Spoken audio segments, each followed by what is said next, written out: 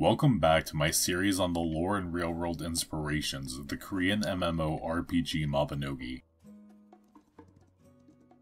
Today, we'll mostly be taking a look at the continent of Lough, and finding the real-world origins of the towns and dungeons of the game, and discuss some of the mythology that makes those areas relevant.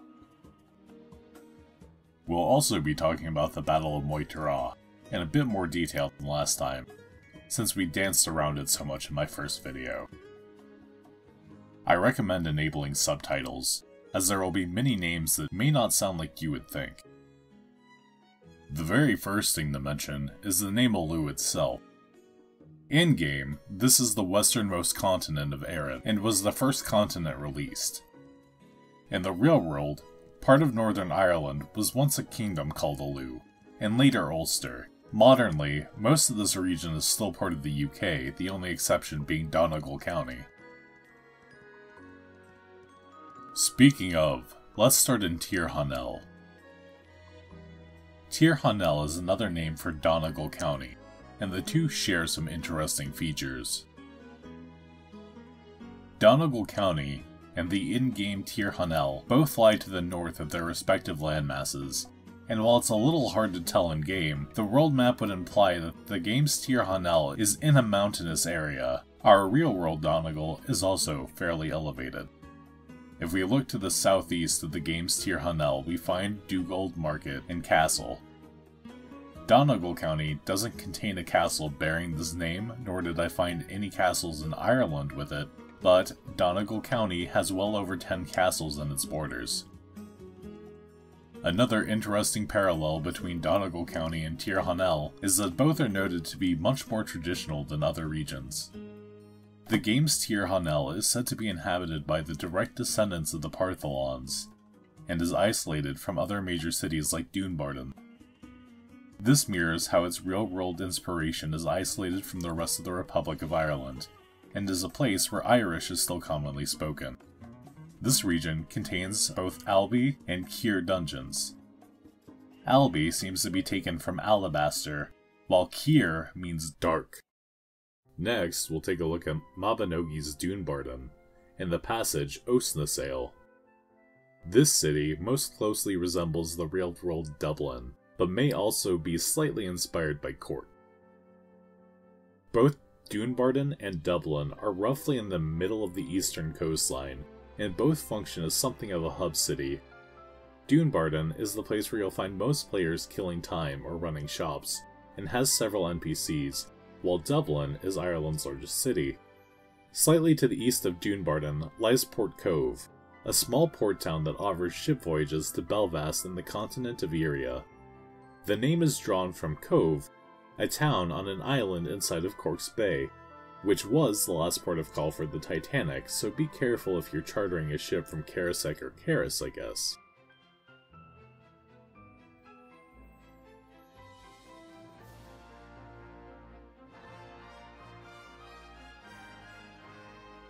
Dunbarton also lies near Math and Rabbi dungeons. I couldn't find exact translations for either of these, but Math may get its name from Ma, meaning extensive, cunning, sad, or bitter. Osna I can't figure out. The best translation I can get is that Osna means to sigh or to groan, and sail can mean dirty or impure, to be very large, or to have a view. So all I can think of is that maybe it was mangled in translation, but was meant to say something like cliff with a breathtaking view. The track that plays in this area is called Osna Awesome Sail, which makes a little sense if I'm correct. If you can find more information than this, please let me know, because I've been leafing through a dictionary for hours now and cannot make sense of this one.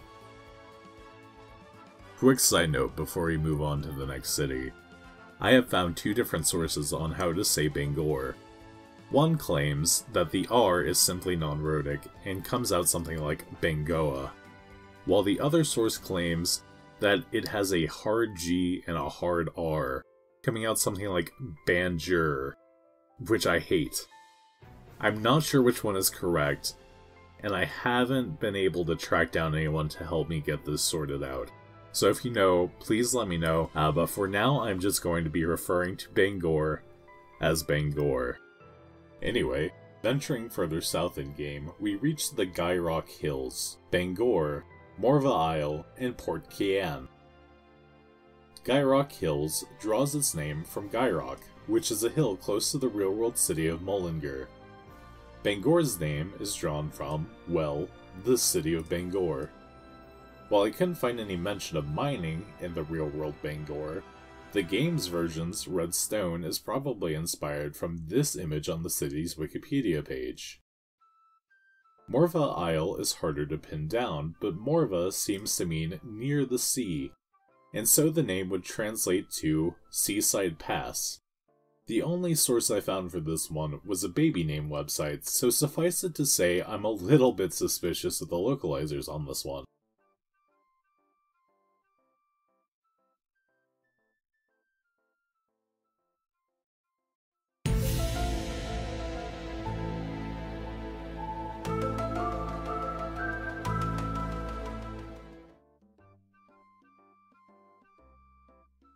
An interesting point is that the real-world Bangor was put on the map by a monastery founded by Saint Comgall, and the game's version contains a priest named Comgall, tasked with building a church in the city. Gairech Hills also has the dungeon Fio, which translates to tree or woods. Headed west from Gairech, we find Senmoy and Avon Macha. Senmoy is the site of the game's versions of the Battle of Magh Tuireadh. The real-world version of Magh Tuireadh is quite a large area, and the battles themselves were located in two very different areas, one close to the city of Sligo and the other closer to Cobh. The site closer to Cobh has more in common with the game Senmoy, geographically speaking, with both being close to large lakes. The game's Avon Macha draws its name from Navan Fort, which was once known by the same name. Tradition holds that this was once the seat of royalty in pre-Christian Ireland, and the capital of Lough. It's a vital location in the midst of the Ulster cycle. The site itself is ancient, with artifacts dating back to circa 4000 to 2500 BCE.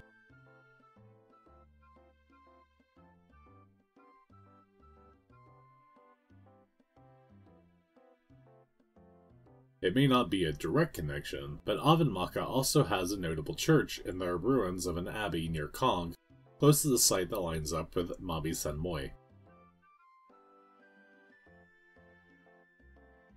Senmoy also contains Pacha, dungeon, which means sin, and is styled like a tomb. Now heading to the far western reaches of the map, we find the capital city of Tara and the vineyards of Blago. I can't find an exact parallel to Blago, but there is a long history of winemaking in Ireland, with archaeological finds suggesting that wine had been around since roughly 500 BCE. Moving on to Tara proper, it seems to get its name from the real-world hill of Tara. There are a few theories about what the word Tara means, but a couple possibilities are sanctuary or high view.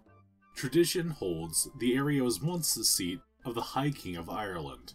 Modern day, the site has a few notable structures, but the sprawling city and stately castle we find in the game is nowhere to be found. Instead, the site bears a church, several ancient burial sites, and the Lia Fal, or Stone of Fate. The burial mounds bore religious significance, and the stone was said to give off a roar when touched by a true king. The Lia Fal also appears in Mabinogi as something of an altar that allows the reincarnation of gods, though it bears very little resemblance to the real-world stone. Looking back north, we find Teltown, Carrib Valley, Albny, and Scuabtuinne. Carrib Valley derives its name from the real-world Carrib River. The valley itself has a river running through it, making the connection extremely obvious. Scuabtuinne translates roughly to the mountain nook, which, given that it's a small pass through the mountains, makes plenty of sense. Albny also borrows its name from a real-world body of water, Lough, which is the largest lake in Northern Ireland. Notably, the game's version of the lake contains a reference to the Loch Ness Monster, as the Neagh spawns in the lake here and resembles many popular depictions of the cryptid. Nearing the end now, Belvast is Belfast. The real Belfast isn't separated from the rest of Ireland by sea, but it is separated by political border. If you look at the two locations, the real-world Belfast and the game's Belvast have very similar geography along their bays. There are three last places I want to touch on: Sneachta, Moimall, and Scuabtuinne. Sneachta simply means snowy hills. Easy peasy. Erin's Moimall is the home of the Fae, and is a land that is literally flowing with milk and honey. This makes sense, as Moimall is sometimes translated to Elysium in English. In real-world mythology, Moimall is part of the Otherworld, where gods, fae, and etc. make their home. It ties in closely with the next location. In Erin, Scuabtuinne is an island and home to the Lord of the Sea, Manannuan. The mythical version is a little bit different though, as the Scuabtuinne, or the Wave Sweeper in English, was a self-steering ship. Notably, the in-game item, the Wave Sweeper, is a stone tablet that depicts a ship. Manannuan becomes very important in Generation 23, so we'll dive into him then.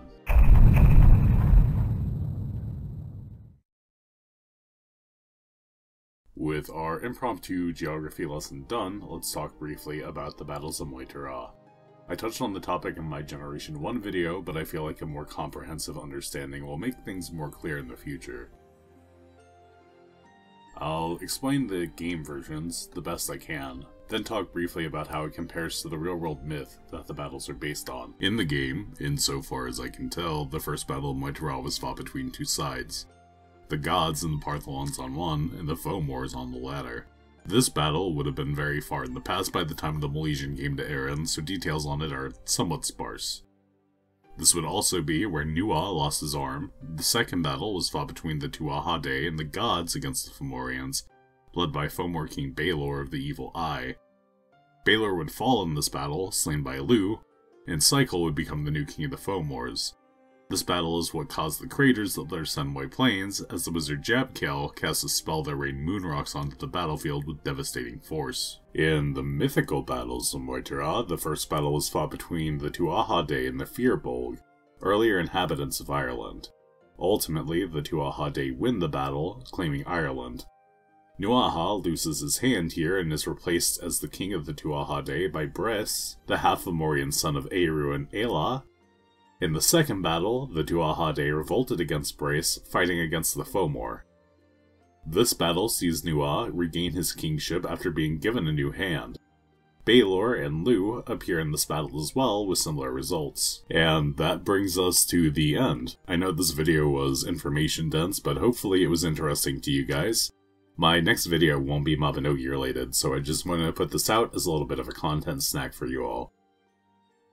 While you wait on my next video, you can find me on Twitter at internet_effigy, and I'll have a link to my community Discord in the description below.